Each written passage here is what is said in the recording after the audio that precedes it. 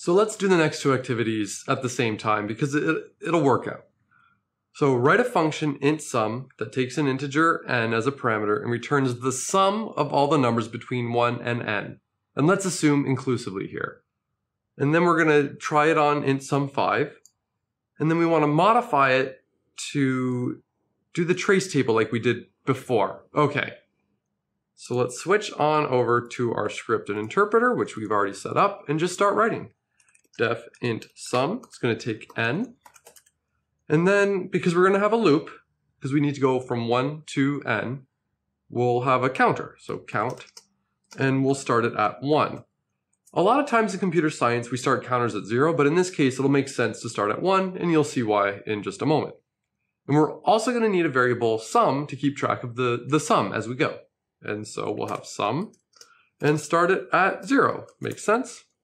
And now we need our loop, so while, and then while what? Well, while count, so count is less than or equal to n.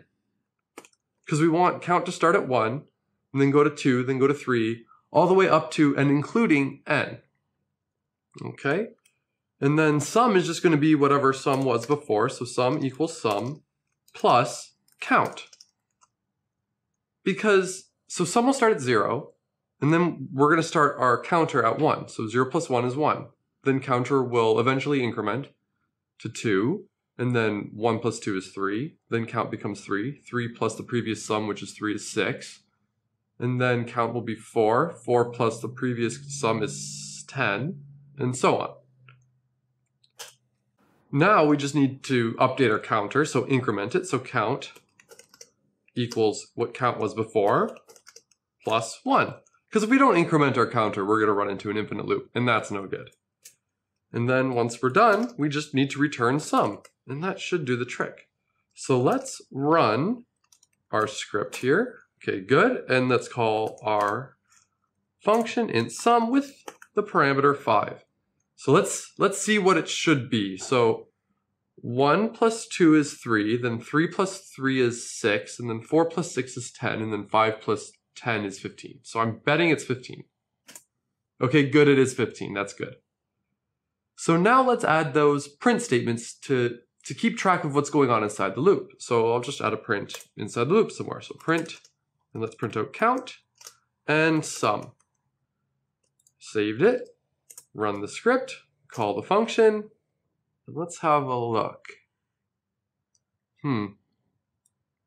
I don't really like the way that this table, like the information the table's showing here, because we're showing count go up to 6, and it's not really supposed to go up to 6. I mean, we can rationalize why it does, because we increase count to 6, then we go up to the top of the while loop, and then is 6 less than or equal to 5 in this case, because n was 5, and then no, it's not, so it stops. But it doesn't really make sense. So I'm actually going to move the print statement right above where we increment count. And I'm betting it's going to make a much nicer looking table for us. So let's rerun our script, rerun the function, and there we go. So 1 and 0 is 1, plus 2 is 3, plus 3 is 6, plus 4 is 10, plus 5 is 15. There. I like the way this looks a lot better. So by just moving the print statement, it looks a lot nicer. There are probably a bunch of people in the class that wrote this function differently, and that's fine. There are a lot of ways to solve any of these problems. So I'm just going to rewrite this, and instead of starting at 1 and going up to n, I'm going to start at n and go down to 1. And it's a very easy switch. So I'm just going to start count at n, and then have the while loop go from when count is greater than or equal to 1, and basically have the same thing, except this time instead of increasing count, so we don't want to count up, we want to count down. So instead of adding 1, we want to minus 1. Okay, and let's just reload that, hit run, cross our fingers. Good.